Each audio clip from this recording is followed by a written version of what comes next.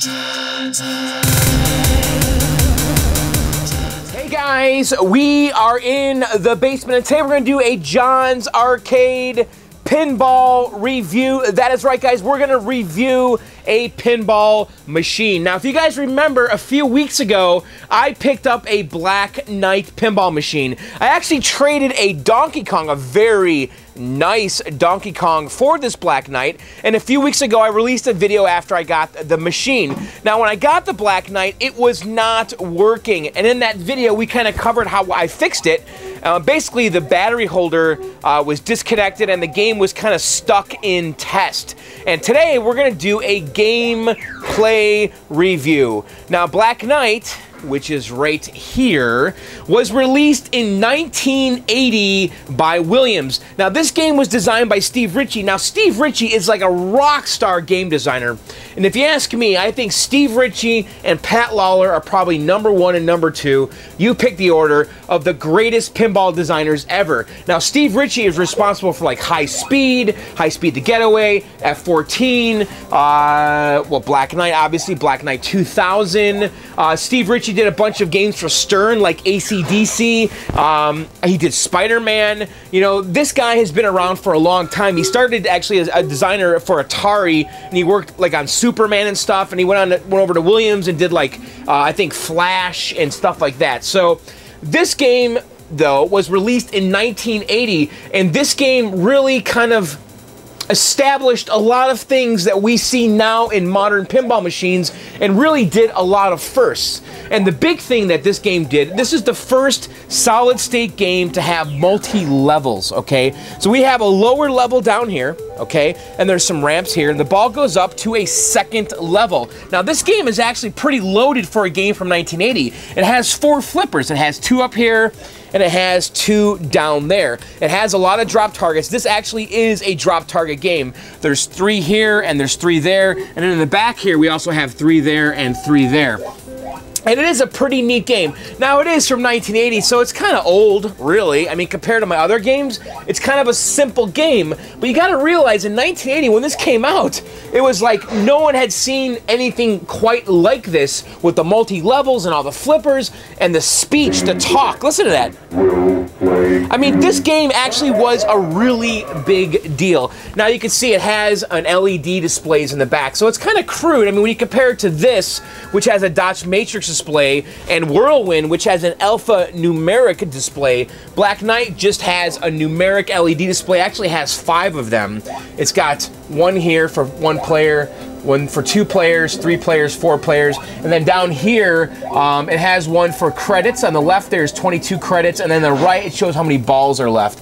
And you can see in the back glass here, stuff lights up there, see it's flashing game over. It has all kinds of things that light up back there to kind of tell you what's going on in the game. You can see tilts, shoot agains in there, ball in play lights up. So they kind of had to figure out ways to kind of communicate to you without a dot matrix display or without an alphanumeric display, and they did it all with kind of light bulbs in the back glass. Now the bad thing about Black Knight, though, is that for whatever reason, this back glass, they don't hold up. A lot of the games out there, the Black Knights are flaking. The back glass is flaking to all heck. It is a mirrored back glass, and I guess Williams released a they kind of reproduced the back glasses in the late 80s because I think they had a lot of complaints, and some of those reproductions are still floating out around there. And you know, I might replace my back glass. I'm not sure. I think it actually looks kind of good, but the replacements are like $300, and I've seen ones that are a lot worse. And I don't know. I think this one's okay. It's got, you know, some kind of lines and cracks there, but really, when the lights are off and everything, it kind of looks okay in the row. I don't really think too much about it. So anyway, I think we should pull off the glass, and I think we should play a game. And well, why don't we do that right now? Let's pull the glass off. Alright, I guess I'll show you guys how to pull the back glass off on a pinball machine, because you know what?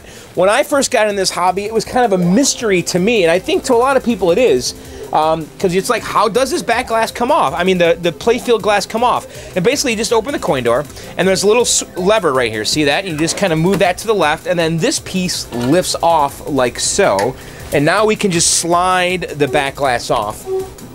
And I'm pulling the back glass off because it really makes for a better video because there's no glare or anything. So let's just kind of pull this off. We're just going to slide it off. And this is tempered glass. And if this glass were to shatter, it would shatter into like a million little like diamonds almost. It shatters into a lot of little tiny teeny pieces. It doesn't shatter like into giant shards that are kind of dangerous and you could slit your wrist with them. Tempered glass, the reason they use that because in a commercial environment you got a bunch of guys that are drunk and stuff and they're pounding the glass and they don't want people to get hurt. So just like in a car, when this shatters, it shatters into a million little harmless pieces. I suppose if you get them in your eyes or something would hurt, but all right, so we got the glass off and let's just kind of take a quick peek at the playfield here. You can see there's a lot of lights in this game. And I've been tempted to kind of get an LED kit for this because a lot of people replace the incandescent bulbs that are in here with LEDs. I don't think I'm going to do that. There's a couple cool little features on this game. Right here it says magna save. Magna save when lit, and over here it also says magna save. When I'm playing the game, if the ball is about to drain over here on the left, okay, if this is lit, I can press the second flipper button right here, and that will activate a magnet right here that will pull the ball from the lane to this magnet and then drop it down this lane right here. It is a very cool feature. This is the first game to use magna save. There's a lot of games that have used this feature since, including today. I think Stern has used that. I'm not positive, but I know Stern has done a lot with magnets. So we have a magna save on this side and also on that side. You can see this side also has two buttons. So that one's for the magna save. When it's lit, you can pull the ball from the far right drain to that, and then it drops it down here. So we've got our two flippers here. We've got a kind of a multiplier. I think this is a multiplier. This right here. These lights here light the bonus, the after ball bonus, okay? And it goes like 1, 2, 3, 4, 5, 6, 7, 8, 9, 10, and then it resets, and then the 10 lights, and then it goes 11, 12, 13, 14, 15, and this is how you get the points after the ball. We have double scoring. Right when this is lit, we get double score, and that's during the 2-ball multi-ball, and triple scoring. When that's lit, we get 3 times the score, and that's during the 3-ball multi-ball. We have drop targets here and here. Now on the lower playfield, and you can see there's 3 lights right here too. So when we complete this bank of targets, and it is timed, by the way. So as soon as I hit one of these targets, a timer's going to start. And I have to get the remaining ones down before the timer runs up. And if I do, I get to light one of these arrows. Now once I do that 3 times, I light all 3. And if I do the same over here, get those down, light an arrow, get those down, light the next arrow, etc. When I light all 3 on the lower playfield, I will then light extra ball back here, and then also the same thing back here. If I complete those 3 sets of targets within the time limit 3 times, I light all 3, same thing over there. On the upper playfield, if I do that on both of those, I then light extra ball over here. So there are ways to get extra balls. The multi-ball, you can start 2 different ways. There's a 3-ball multi-ball and there's a 2-ball multi-ball.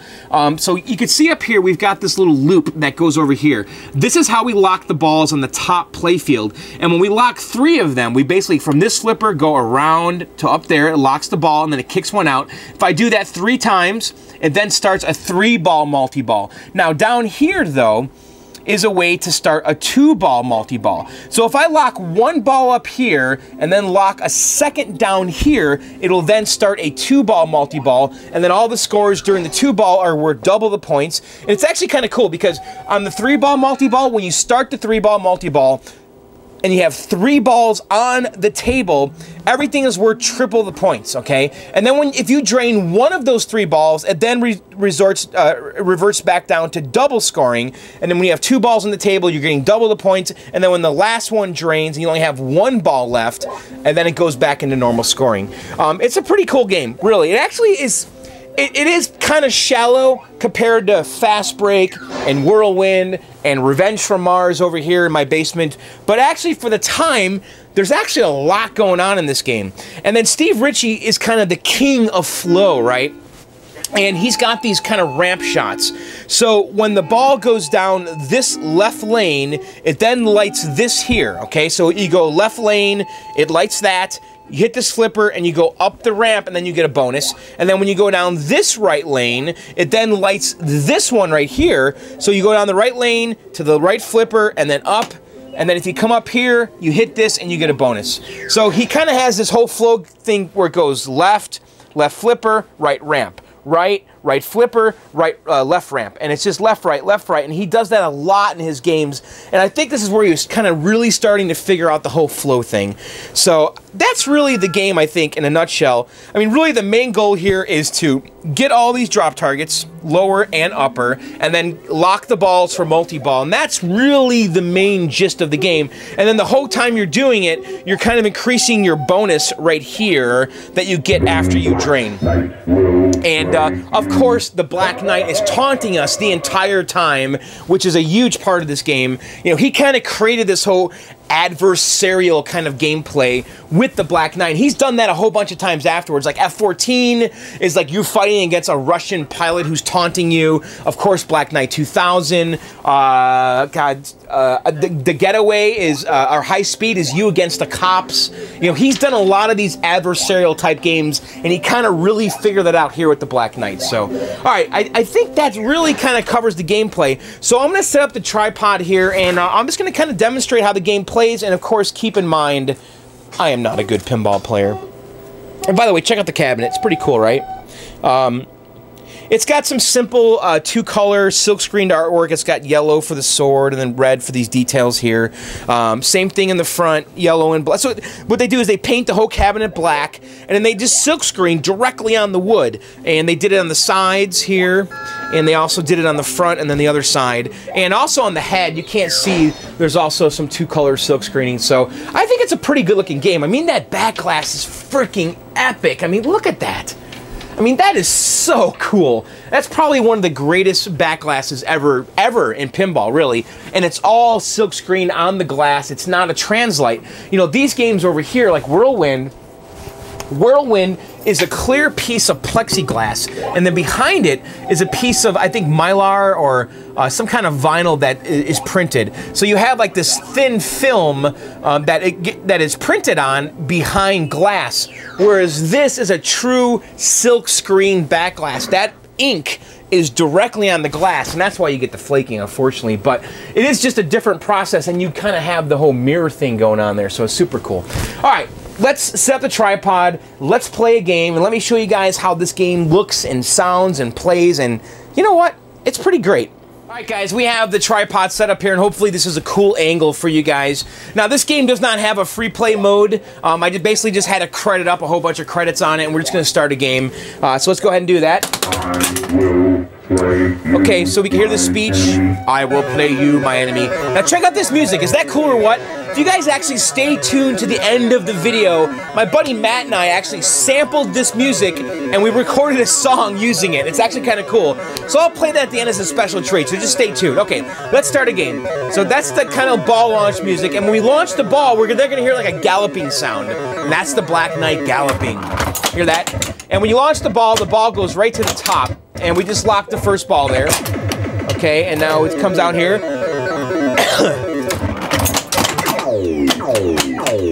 And I'm just really trying to keep the ball on the top here. Because this is where everything kind of happens. This is where you start the 3-ball multi-ball. And you really just kind of want to keep that ball up here. Alright, there we go. We locked the second ball. And let's see if we can lock that third ball. Okay. And you hear that sound? That is the timer. Alright, we just started a 2-ball multi-ball. Actually, we started a 3-ball multi-ball. I'm sorry, because we locked 2 up on top, and then we locked the 3rd on the bottom. And listen to those sounds, guys. I mean, do you recognize those sounds? Those are straight out of Robotron and Defender. And that's because Williams made Robotron and Defender, and Larry DeMar actually worked on those games as well, and he worked on this game too. So that's why you hear a lot of the same sounds from in this game that are in Robotron and Defender. Same hardware, same guy. Larry DeMar did the programming on this, and he was kind of Eugene Jarvis's partner on Robotron and Defender. All right, come on.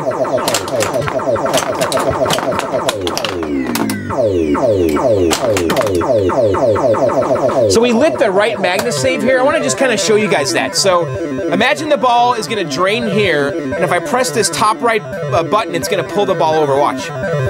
Ah, there. That's the magna save. It's pretty cool, right? See if we can get that ball. Yeah, I know I cheated.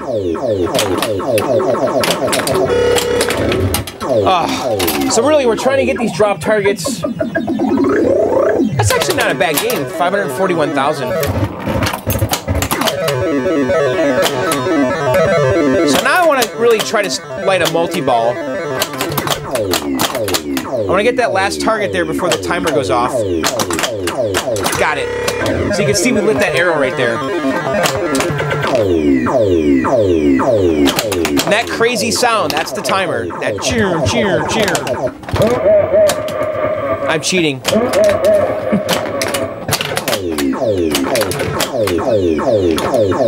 Ah. 601,000, but I cheated. 610, 620,000. All right, let's play one more game. I won't cheat this time. Now this game, of course, is in Pinball Arcade, like on the iPhone and the iPad and all that. So if you guys want to try it out, and you don't have a real machine, definitely check it out there.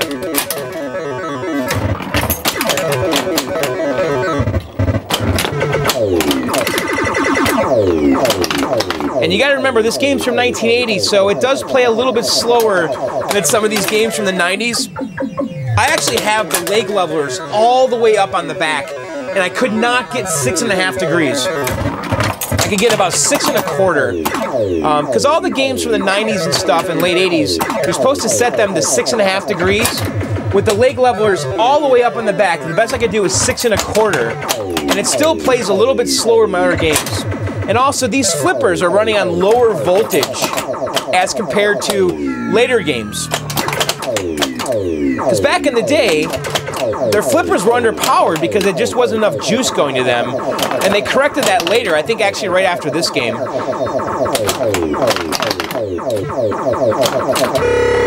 Alright, so we just lit that.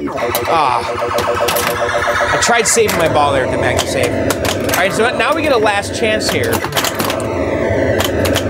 which is a cool little game mode here. On the drain here, it said last chance, and when you get that, it basically releases all the balls that are trapped there and that were locked. I know, I suck. You know what? I'm not a good nudger. I'm not a good pinball guy, really. So, I don't know. I mean, that's it. Did you guys get a good taste for what Black Knight's all about? I mean, that's really the game. And I like it because it is very, very different than my other pinball machines. There's something about it because it is from 1980. It is simpler in a lot of ways, and in a way, that's kind of good because it really kind of gives me a nice balance down here. You know, I've got a game from 1989. I got a game from 1980, right? Black Knight. I got a game from 89, Whirlwind. I got a game from 90. What is this? 96 NBA Fast Break with a DMD. Then I have a game from 99, which is Pinball 2000. So this is really a nice sampling of pinball as it has progressed through time. And really, I don't think I'd want to get much older than this one right here, because I can't really relate to the pinball games prior to this. I mean, really, I can't relate to this game at all, because when this game came out, I wasn't playing pinball, I was playing video games. You know, I was playing Pac-Man or Space Invaders or Asteroids when this game came out, and pinball to me always seemed like an adult kind of thing when I was a kid, and so I've always had a hard time relating to the older pinball machines because I just didn't play them when I was a kid. And so this game here is kind of, you know, I don't relate to it, but it's got enough here to keep me interested. Any older, I definitely would have no nostalgia. So anyway, cool game. I do like it. I think it has a lot going for it, you know. Again, for 1980, this game was the shit, guys. You gotta realize, this game was the bomb when it came out. And I think it has held up. It's very cool. So Anyway, that's it. That is Black Knight. I hope you guys thought that was cool. I know I suck at pinball. Stop. Don't message me. Don't type that in there. John, you suck at pinball. I know, I do. I admit it. So, anyway, that's it. So, hopefully you guys enjoyed that. Really quick, check out my my podcast, Arcade Outsiders, arcadeoutsiders.com, and also my other podcast, Video Game Outsiders, at videogameoutsiders.com. And now, before I leave you guys, I do want to play that song because when I got this game, my buddy Matt came over, and Matt and I are in a band called The Kill Screens, and we released a CD on iTunes and Amazon, and it's on Spotify. Just do a search for The Kill Screens.